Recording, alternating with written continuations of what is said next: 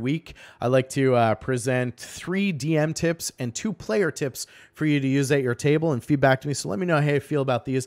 My first DM tip for the week is that the world will react to forces that act on it, including bad character behavior. So use law, mercenaries, displaced monsters, bounty hunters, things like that to check bad decisions or to reward good ones. What I mean by that is if you have characters who are constantly acting out, terrorizing civilians or robbing people, eventually the world is going to react to that, right? It's going to affect the reputation with the town. The local law enforcement might be involved. They might spend a night in jail. Could be worse. People could refuse to sell to them. So I often get a lot of questions about how I deal with certain character behaviors. And my first answer is, how would the world correct that, right? So think about that when you're trying to mediate or mitigate those types of behaviors. And in a similar sense, to keep it on the positive, when behavior is good or they're local heroes or they're really reaching out to help NPCs, then maybe those rewards or maybe those behaviors are rewarded with good things too, right? Maybe a discount for them in favor for their good treatments, or maybe some access to the local militia armory because they've stepped up and helped them do their jobs well. My second DM tip for the week is to casually roll dice every now and then for no reason. Of course, this doesn't really stand in the post-COVID virtual scenario that we often see. But when I am DMing behind the screen in person, I always casually just roll some dice.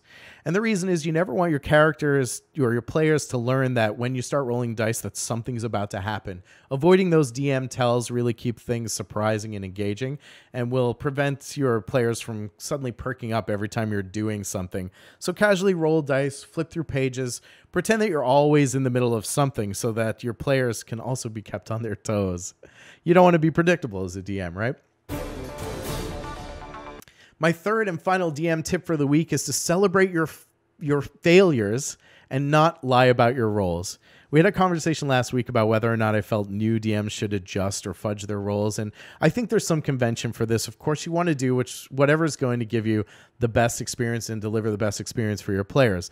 But typically, I'm not a fan of fudging roles. I avoid lying about your roles or changing the roles because the failures and those really tense moments that are created by roles on either side of the die are what really make the game magic and cause players and DMs to think on their feet and do things in a creative way that they may not have thought about otherwise.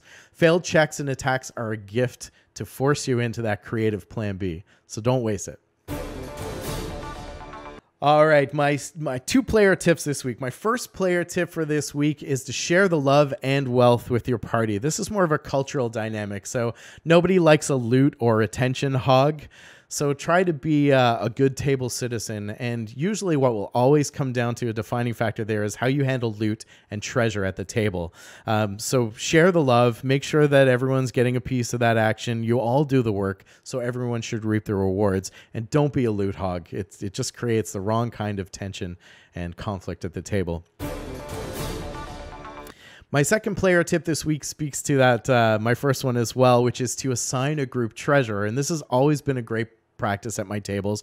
I always encourage, but I don't enforce, that my players assign a group treasurer, someone to keep track of the party funds and split the funds and decisions equally amongst the party. When you have treasure, you have loot to disseminate amongst your fellow players. Sit down, talk about it, spread it around.